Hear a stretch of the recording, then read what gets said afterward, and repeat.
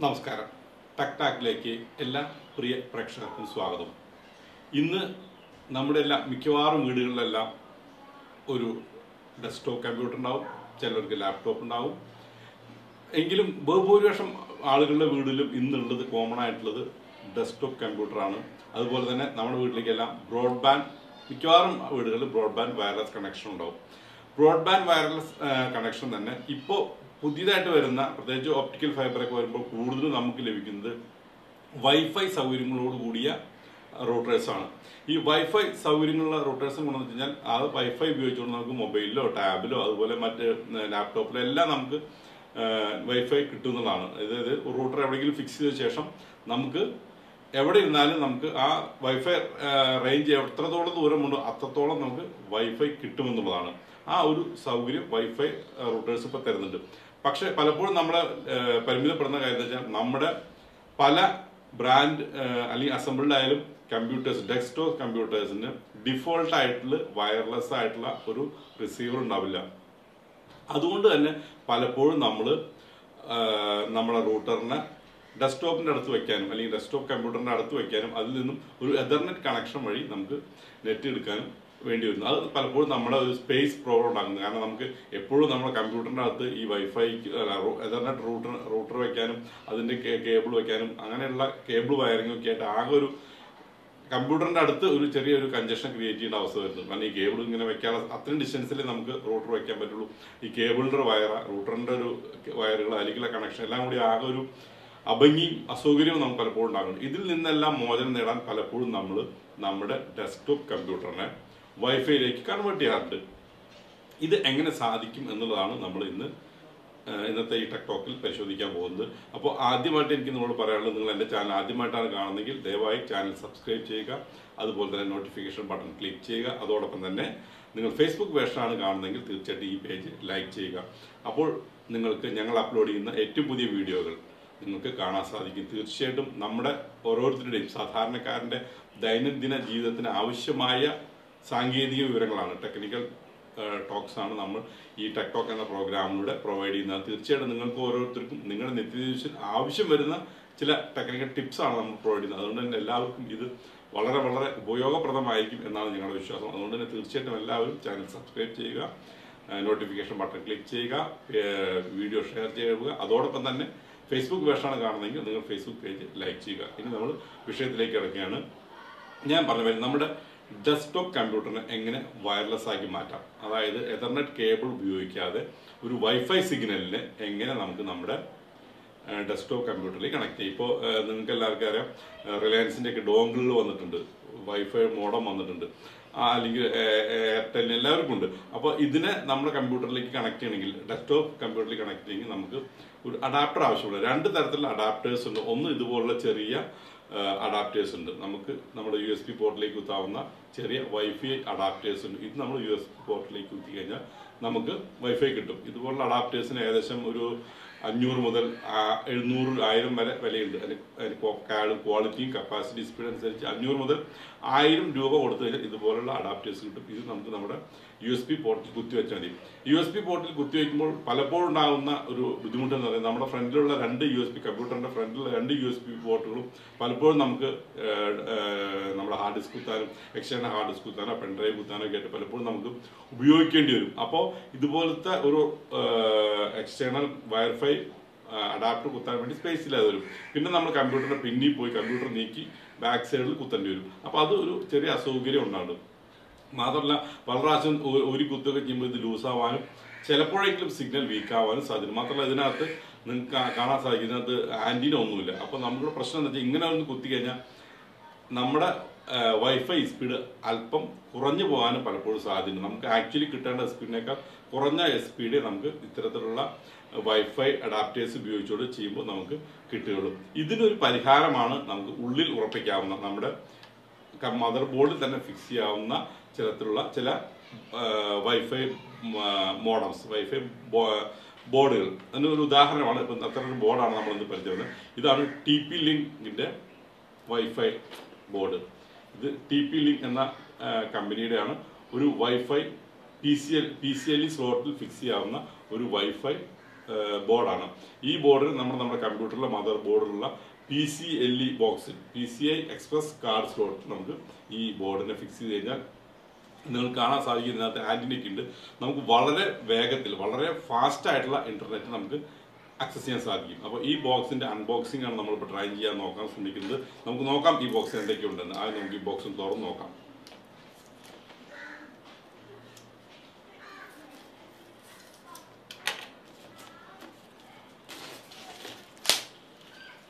ഈ ബോക്സ് ഞാൻ അൺബോക്സ് ചെയ്യാണ്. ഇതിന് ഏകദേശം ഒരു 1000-1100 രൂപയ്ക്കാണ് വില വരുന്നത്. ഇത് മിക്കവാറും എല്ലാ കമ്പ്യൂട്ടർ ഷോപ്പുകളിലും ഇത് ലഭ്യമാണ്. നിങ്ങൾക്ക് എല്ലാവർക്കും വാങ്ങിക്കാവുന്നതാണ്. ഈ ബോക്സിനകത്ത് നമുക്ക് എന്തൊക്കെയുള്ളൂ നോക്കാം. ബോക്സിനകത്ത് തുറക്കുകയാണ്.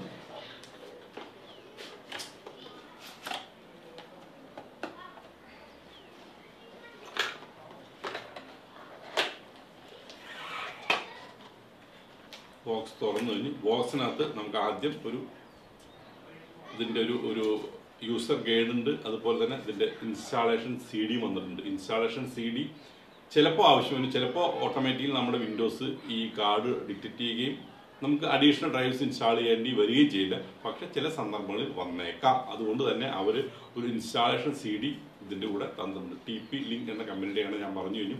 ഇതിൻ്റെ ഇൻസ്റ്റാളേഷൻ CD നമുക്ക് തന്നിട്ടുണ്ട്. അതുപോലെ എങ്ങനെ അത് ഇൻസ്റ്റാളേഷൻ എന്നുള്ള അതിൻ്റെ യൂസർ മാനുവൽ നമുക്ക് ഇതുവരെ തന്നിട്ടുണ്ട്. ഇനി നമുക്ക് കാർഡ് എടുത്ത് നോക്കാം. ഇതാണ് അവർ തന്നിരിക്കുന്ന വൈഫൈ കാർഡ് എന്ന് പറയുന്നത്. ഈ കാർഡ് നമുക്കൊന്ന് കണ്ടു നോക്കാം. ഈ കാർഡ് കണ്ടിട്ട് ഇത് നമുക്ക് കാണാൻ സാധിക്കും. ഇത് PCI എക്സ്പ്രസ് സ്ലോട്ടിലേക്ക് പോകുന്ന ചെറിയ കാർഡാണ്. നമ്മുടെ കമ്പ്യൂട്ടറിലുള്ള PCI എക്സ്പ്രസ് സ്ലോട്ടിലാണ് ഈ കാർഡ് ഇടേണ്ടത്. നിങ്ങളുടെ PCI എക്സ്പ്രസ് സ്ലോട്ടിൽ അതാണ് കണ്ടില്ലേ, അതാ ടൈപ്പുള്ള പിന്നുകളാണ്. അപ്പോൾ ഈ കാർഡ് PCI എക്സ്പ്രസ് സ്ലോട്ടിൽ നമ്മൾ ഇടുകയും ഇതിന്റെ കമ്പ്യൂട്ടറിനോട് ഫിക്സ് ചെയ്ത ശേഷം ഇതിന്റെ കൂടെ 2 ആന്റിന വരുന്നുണ്ട്. ഇവിടെ 2 ഇതുണ്ട്. നമുക്ക് ഈ 2 കണക്ടേഴ്സിനും 2 ആന്റിന കണക്ട് ചെയ്യാൻ കഴിഞ്ഞു കഴിഞ്ഞാൽ ഇതിന്റെ സ്പീഡ് പരമാവധി കിട്ടും. നമ്മൾ അല്പം റൂട്ടറിൽ നിന്ന് അകലെയാണ് ഇരിക്കുന്നതെങ്കിൽ പോലും, അല്ലെങ്കിൽ ഇത് കമ്പ്യൂട്ടറിന്റെ ബാക്ക് സൈഡിലാണ് വരുന്നത് എങ്കിൽ കൂടിയും നമുക്ക് ഈ 2 പവർഫുൾ ആന്റിനകൾ ഉള്ളതുകൊണ്ട് തന്നെ നമുക്ക് മാക്സിമം സിഗ്നൽ സ്ട്രെങ്ത് കിട്ടുകയും പരമാവധി വേഗത്തിൽ നമ്മുടെ റൂട്ടർ സപ്പോർട്ട് ചെയ്യുന്ന പരമാവധി വേഗത്തിൽ 2 നമുക്ക് ആന്റിനകളുണ്ട്. ഇത് നമുക്ക് ഫോൾഡബിൾ ആന്റിനകളാണ്. നമുക്ക് ഇതിനെ എങ്ങനെ വേണമെങ്കിൽ ഫോൾഡ് ചെയ്തെടുക്കാം. നമ്മുടെ സൗകര്യം പോലെ ഫോൾഡ് ചെയ്ത് വെക്കാം. അപ്പം അങ്ങനെ 2 ഫോൾഡബിൾ ആയിട്ടുള്ള ആന്റിനകൾ കൂടി വരുന്നത്. അപ്പോൾ ഇത് നമ്മുടെ കമ്പ്യൂട്ടറിൽ കണക്ട് ചെയ്ത് കഴിഞ്ഞാൽ ഈ ആന്റിനകളുടെ സഹായം കൂടി ഉള്ളതുകൊണ്ട് തന്നെ നമുക്ക് പരമാവധി വേഗത, നമ്മുടെ ഇന്റർനെറ്റ് സ്പീഡ് നമ്മുടെ കമ്പ്യൂട്ടറിന് ലഭിക്കുകയും മാത്രമല്ല ഈ ഞാൻ നേരത്തെ പറഞ്ഞ മാതിരിയുള്ള ഇത്തരത്തിലുള്ള അഡാപ്റ്റേഴ്സ്, ഇത് വൈഫൈ അഡാപ്റ്റേഴ്സ് പലപ്പോഴും ചൂടാകുന്നുണ്ട്. ഇത് എൻ്റെ ഇരിക്കുന്ന നമ്മൾ 1 മണിക്കൂർ 2-3 മണിക്കൂർ തുടർച്ചയായി പറയുമ്പോൾ ഇത് പ്രത്യേകിച്ച് നമ്മൾ ഒരു വെബ് സ്ട്രീമിംഗ് ഒക്കെ എനിക്കുള്ളത് കൊണ്ട് തന്നെ വെബ് സ്ട്രീമിംഗ് പർപ്പസിന് വേണ്ടിയിട്ടാണ് ഇത് യൂസ് ചെയ്യുന്നതെങ്കിൽ ഒരു അരമണിക്കൂർ അല്ലെങ്കിൽ 1 മണിക്കൂറൊക്കെ കണ്ടിന്യൂസ് സ്ട്രീം ചെയ്യുമ്പോഴേക്കും ഇത് ഭയങ്കരമായിട്ട് ചൂടാകുന്ന ഒരു അവസ്ഥ കണ്ടിട്ടുണ്ട്. മറിച്ച് ഇത്തരത്തിലുള്ള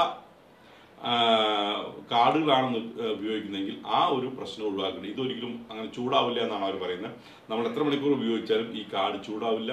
നമുക്ക് കുറെ കൂടി സ്മൂത്ത് ആയിട്ടുള്ള, അതുപോലെ ഫാസ്റ്റ്, കാരണം ഈ 2 ആന്റിനകൾ കുറച്ചുകൂടി ഫാസ്റ്റ് ആയിട്ടുള്ള നെറ്റ് കണക്ഷൻ നമ്മുടെ കമ്പ്യൂട്ടറിലേക്ക് ലഭിക്കുകയും നമുക്ക് വളരെ സ്മൂത്തായി തന്നെ വീഡിയോ സ്ട്രീമിങ്ങോ അല്ലെങ്കിൽ ഗെയിം സ്ട്രീമിങ്ങോ എല്ലാം ചെയ്യാൻ സാധിക്കുമെന്നാണ് ഈ കമ്പനി അവകാശപ്പെടുന്നത്. പല ഈ TP ലിങ്കിന്റെ ഒരു മോഡലാണ് ഞാൻ കാണിച്ചത്. ഇതുപോലെ പല കമ്പനികളും ഇത്തരത്തിലുള്ള മോഡൽ ഇറക്കുന്നുണ്ട്. നിങ്ങൾക്ക് നിങ്ങളുടെ ബഡ്ജറ്റ് അനുസരിച്ച് നിങ്ങളുടെ പ്രാദേശിക സ്ഥലങ്ങളിൽ ലഭിക്കുന്ന മോഡൽ അനുസരിച്ച് ഇതുപോലുള്ള മോഡലുകൾ വാങ്ങിക്കാവുന്നതാണ്.